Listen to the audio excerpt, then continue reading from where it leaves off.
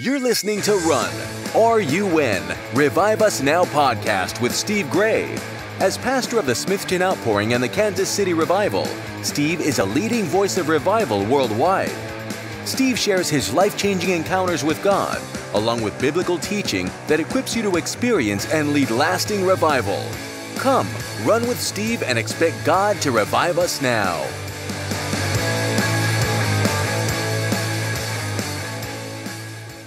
Well, hello, everyone, and welcome again to Revive Us Now podcast. I am your host, Steve Gray, and we're going to talk again about personal revival or getting into the victorious living, victorious lifestyle. And especially today, we're going to talk about what do you do when you kind of get into a hard spot, a difficult spot, whether it's you're spiritually not feeling like you're where you need to be and you don't know what to do. But usually I see people, they get into a spot, maybe finances aren't what they need to be, or a relationship's not what it need to be, and you're just feeling down about it, you're depressed about it, or not feeling good about something, or just not, things are just not going the way you want them to, and you're just kind of noticing it, feeling it, and you kind of feel like, I don't know what to do about it. It seems like I can pray about it, but what do I do after I say the amen? And so I've been in that situation before. And let me just tell you what I do and what I've done and what has been solid as a rock for me to keep me on track and just silence the chatter of voices trying to tell me whatever they want to tell me, if it's the spirit of doubt or the voice of doubt or defeat or fear or whatever, where I can continue to walk victoriously and not hearing those things and not get off track at all. And it's very simple because a lot of people know it. It's from Psalm 37, and keep us on the victorious life. So in Psalm 37, verse 3, there's a word, and it's trust in the Lord and do good. Now, I'm going to give you three things today, okay? Three things. The first one is trust. And so I would get myself, and I think I've got to do that. I've got to trust. And that's kind of obvious, like, of course, I need to trust in the Lord. But when you hear all three put together, you'll see I need to do all three of these, and it'll keep me rock solid, victorious, and not let me get off and start being fearful or doubting or anything like that. And I'll stay victorious if I'll do these three things. Now, here's the deal, though, that the people mess up on. I know, because I've been through this myself and walked this out. It doesn't just say trust God, because people go, okay, I'll have faith in God, trust God. And trust means confidence, of course. That's a good word. There's a lot of words for it, but I like that one. Having confidence in God. But it doesn't say just have confidence. Okay, I'm going to try to have confidence. No, you got to demonstrate your confidence. And so it says, trust in the Lord and do good. In other words, trust and do something. Trust. Show your trust by doing something good. And that's very important, because what you're going to do is you're going to take your mind off of your problem and do something good that shows you're trusting God for your problem. I trust you, God, for my problem, and I'm going to go do something good that shows I'm taking my mind off of it, I'm taking my emotions off of it. So it's really good to do that. Trust in the Lord and go do something. Now, I'm telling you how to stay victorious, how to live the victorious life, how to not falter and stay winning all the time. And there'll be problems. There'll be stuff. I quoted the scripture the other day and said, no weapon formed against you or me shall prosper. That doesn't mean there won't be weapons. That doesn't mean there won't be them. They'll not form against you. They will, but they'll not prosper if you'll follow this. Okay, so trust in the Lord. Get your confidence in God, but show your confidence. Go do something good. Get your mind off the problem and show your mind. Show your trust by getting off the problem and doing something good. And then the next line after that says, dwell in the land and enjoy safe pasture. That's kind of a promise from God, like you think, okay, God's going to help me to feel safe, but it's better than that for me. I like it this way. This is what I do. Trust in the Lord, go do something good, get my mind off the problem, and then pasture myself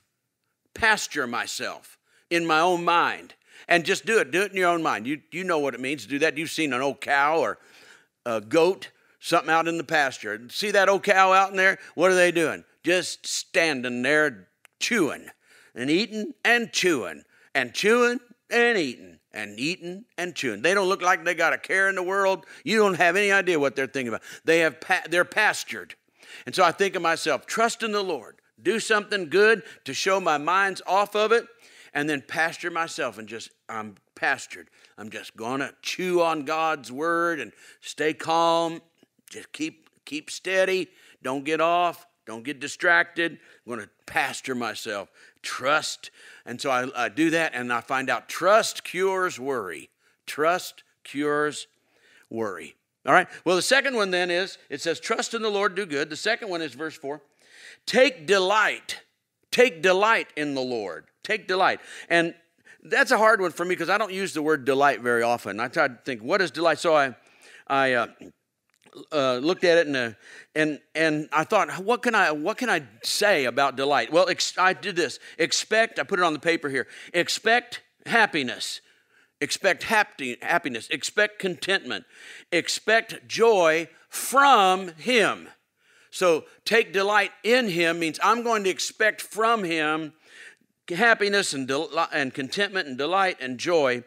And I'm going to start redirecting my emotions towards Him rather than towards me. Because that's the natural thing, is the first thing you do is you direct your emotions towards yourself, right? That's just the natural human being does that. So I'm going to take delight in Him. I'm going to start directing my emotions and my thoughts towards God, towards Jesus, however you want to say it. I'm going to direct them, and I'm going to start expecting happiness, contentment, and joy to come back because I'm going to take delight in Him and in the Lord. And so I'm going to direct it, expecting a return on it, and redirect my emotions towards God. And that's the best I could do, taking delight. Because how do you do that? I'm going to direct myself, my delight in Him, all right? And then it says with the promise, He will give you the desires of your heart. Do you see how that worked? Delight in the Lord. So I'm going to take my desires and I'm going to direct them towards Him now. I'm going to put some emotion. I'm going to put some direct into them. Put on purpose, on purpose, directing towards Him, my delight in Him, my desire in Him. And then it says what? Then He will give me the desires of my heart. Isn't that great? Just putting my desire on Him, and He gives it to me. Now, I got around some religious people years ago, and they didn't like that because they thought, oh, that's not right, because now you're saying God's going to give you your desires, and that's, God doesn't give you the stuff you want and stuff like that. So they twisted it and said, no, that means God will put the right desire in you. Maybe that's what some people believe it is, but I just take it for what it says. They say if you delight in Him, then He'll put the correct desire inside you. The desire, He'll put the right desires in you. And I just keep it simple, right? Put delight in the Lord, and He's going to give you the desires of your heart because you're setting your desires on Him, and He's going to reward you with the things that you desire in your heart. Then the third one, and these are going to keep you victorious. The third one is commit your way to the Lord. Commit your way. And so I looked up the word commit, and none of them got me. They were just words that I thought, no, it just doesn't work for me. Just not good words, commit. And then I got down kind of to the end of running all these words to try to figure out what commit words fit for this lesson. And I finally got one, and it said, go for broke. Commit means go for broke. Just everything. That's the way it is, go for broke. And I thought, now that one fits. That one fits for me. Because when we opened that country church, Kathy and I were helping another church just as helpers. So it wasn't a commitment, because we just did it when we were in town and did it while we sought God. What do we do with our lives? And that church would give each of us $100 a week when we were there. If we wanted to go minister someplace else, we could. But if we showed up at that church and ministered and helped in the church service on Sunday morning, the pastor would give Kathy $100 and me $100. And we each make $100. Then we got offered jobs in Chicago at a beautiful big church, and guess what happened? Now they offered us $1,000 a week. So we went from $100 to $1,000 a week. Whoa, that's a pretty good jump for us, wasn't it? But then God directed us back to that country church that was empty. had no people, been locked up for 4 years. And God said, when I asked him what he would do, he said, I'd raise the dead. If it were me, I'd raise the dead. And I thought, well, here's a dead church locked up. Then I said, well, that's probably what you'd do, isn't it? Yep. So we went from $100 a week to $1,000 a week offer, turned it down, and now we are at $0 a week. No money. We were out of money. And there's nobody in that church going to pay us. They only had 6 members, and they said, don't worry, they won't come. And so we had nothing. It was locked up. It had no money, no people, and we had no money. What do? We went for broke. We committed our way, though. We said, we'll do this. We're not going to go get other jobs. I'm not going to go sell shoes, and Kathy's not going to pump gas down at the Casey's or something. We're going for this. This is you. If this is your will, we're going to go for it. So we went for broke, and, of course, it took some years to build up a good church, and pretty soon, years later, revival broke out, and people were lining up to get into that church. Yep, lining up clear around the building. People came from all over the world to get in that little church. God raised it from the dead. And so it says, commit your way to the Lord, and it says, trust in him, and he will do this for you. And it says, he will make your righteousness reward shine like the dawn and your vindication like the noonday. And that basically means what he's going to do for you if you commit your way to the Lord. He's just going to remove the clouds from your life and the clouds from your eye. Give you sunshine, a clear sunshine. He's going to clear the clouds. The sun is going to shine like the dawn or like the noonday. The sun is going to shine. Just the clouds are gone. The cloudiness on your eyes, the cloudiness in your mind, all the things you've been worrying about and trying to how you're going to get your life together.